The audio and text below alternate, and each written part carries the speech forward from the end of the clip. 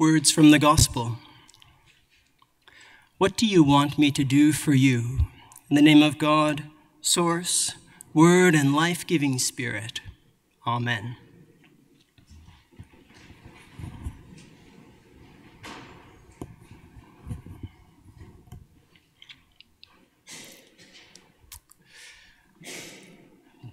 Before we talk about the Gospel, I just want to make a quick comment about Job. Job is one of the oldest parts of our scripture, a poem that is estimated to be from about 1000 BC. It is considered by some the sort of litmus test that Hebrew was itself its own language. Because of its age, it makes it a little tricky to know what's going on in Job, but it falls in what we call wisdom literature. And Job is, in essence, a large thought experiment about God and people. Now, you're going to have to come back to church another time, and I'll tell you what the thought experiment is about, but you might remember that it has a bit of a funny ending and a bit of a funny beginning and ending, and it starts with this little wager between God and the devil, although some translators say the accuser. Anyways, God and the accuser, and they have this little bet about Job, and the rest of the poem is about what happens to Job. So, come back and I'll tell you about the poem. Today we're going to talk about Bartimaeus. He's a blind beggar who is on the way, Jesus passes by on the way to Jerusalem. And I'm going to not really talk about blindness in the physical sense, but inward blindness, inward seeing. And I'm going to acknowledge right away that this sermon was written by another Reverend Michael, a Reverend Michael from Texas, actually. And he's an Episcopal priest there. And I read his sermon and thought, yeah, okay, he nailed it. I think we're just going to use a little bit of what he says.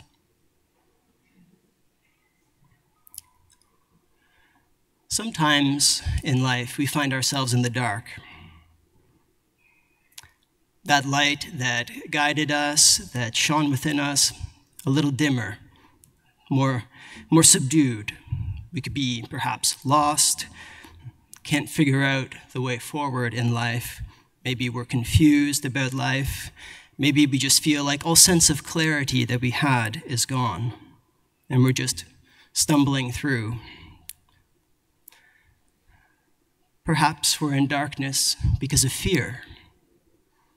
Fear that comes on after grief, or fear that comes from a loss, or a great tragedy, some episode of sorrow.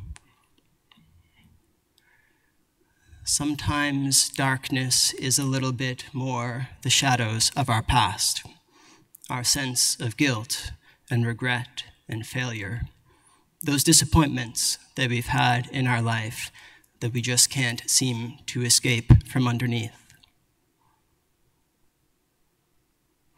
So sometimes we are a lot like Bartimaeus in our gospel. We're sitting on the roadside of life, and life is passing us by, and we're in the dark. Maybe in despair, maybe simply exhaustion, perhaps indifference. And so sometimes in life, we are like Bartimaeus, begging God, saying, "The well is run dry, I have nothing in reserve. Help me, have mercy on me," as we hear in the gospel. From my own life, I have a few memories of this. I remember leaving the community of Teze back in 2011 and feeling very lost because I had spent almost 2 years in this community, and now I was coming back to Toronto and had no idea what I was going to do. Where am I going? What's going to happen with my life? You know, I was in my 20s, and although my parents told me, in your 20s, you can do no wrong, I was getting close to the end of my 20s, so I was kind of thinking, I gotta sort this out.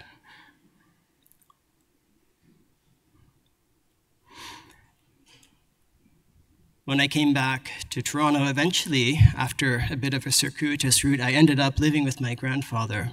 My wife and I moved in with him because he said, you got nowhere to live, so you should come stay with me. And we spent 2.5 wonderful years living with him, and then he died. And I remember going back to his house on the night that he died. It felt so weird. There was that darkness of the grief and the loss. And we had so loved living with him, and so felt sheltered in his home and by all his generosity. We can think about, in my life, I reflect on last May or the spring when lots of stuff was happening that was overwhelming me. A bunch of financial things. We lost a bookkeeper, having trouble finding a new bookkeeper, went to a payroll system, it all went sideways. Had a new office administrator who had joined us at the beginning of the year. Just a lot of things, and I felt very overwhelmed, very lost, in the dark. So these are the moments we have in life when we're sitting, begging on the side of the road. But the interesting thing is these moments are important in our life. When we have these moments, when we have these experiences, they challenge us and they change us. And so they become moments that we could not foresee, but moments in our lives that change how we see God, how we see the world, how we see ourselves, even how we see other people. I'm going to hesitate to say that it's necessary for the spiritual journey to have these moments, but let's imagine that they're opportunities, moments in which to be curious, moments in which to think, how am I being changed in this moment? And we need to be really careful. These are not sort of tests from God. That is what the story of Job is about. And interestingly, in the story of Job, at the end, he understands that it's not a test from God. And so he ends his protest against God, and he takes off his mourning clothes and his sackcloth, and he washes the ashes from his face, because he has realized that God doesn't cause or God doesn't intend for those moments of blindness, but rather that God doesn't waste them, that God doesn't waste anything in our lives, not our blindness, not our sitting by the roadside, not even our begging.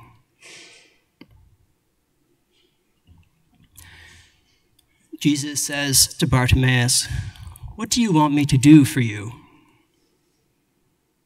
And he replies, "Let me see again."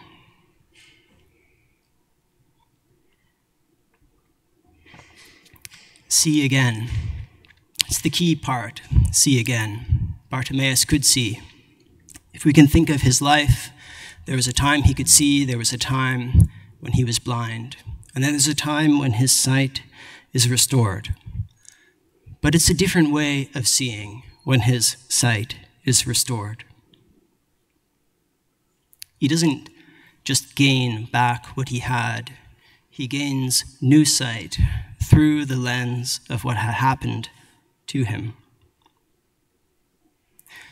In the case of Bartimaeus, what happened was he met Jesus. And so Bartimaeus sees again through the healing lens of Jesus in his life. he decides to follow Jesus. He looks at life in a new way.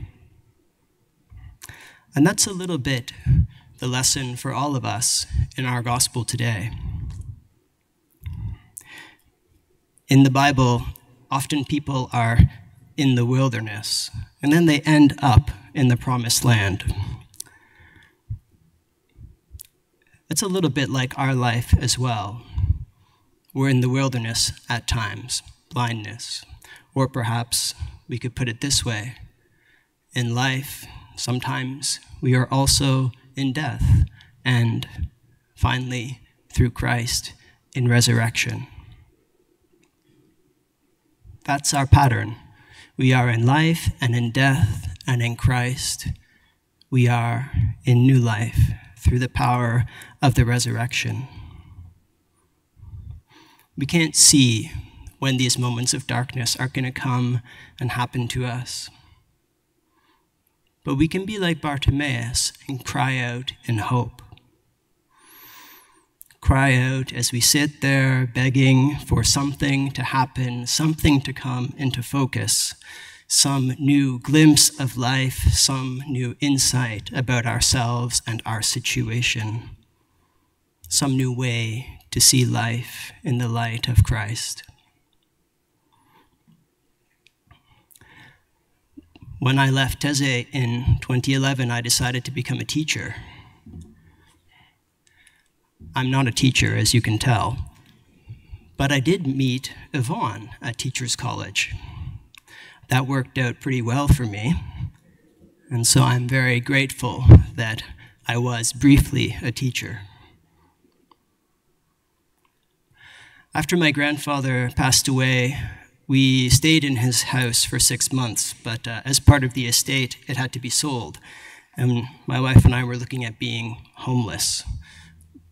And then something amazing happened, and my parents used the estate inheritance to buy Yvonne and I a house. So in a sense, my grandfather still owns a house. He just doesn't live there physically with me.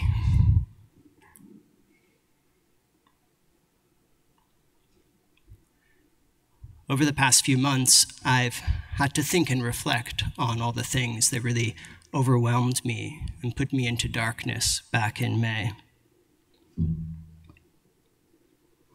I had to look at all those problems with new eyes, new light, because they're all still here. And happily, I was able to see with new eyes, like Bartimaeus ends up seeing. And so I'm back, and happy to be here. See you outside on the hill for Harvest on the Hill. Amen.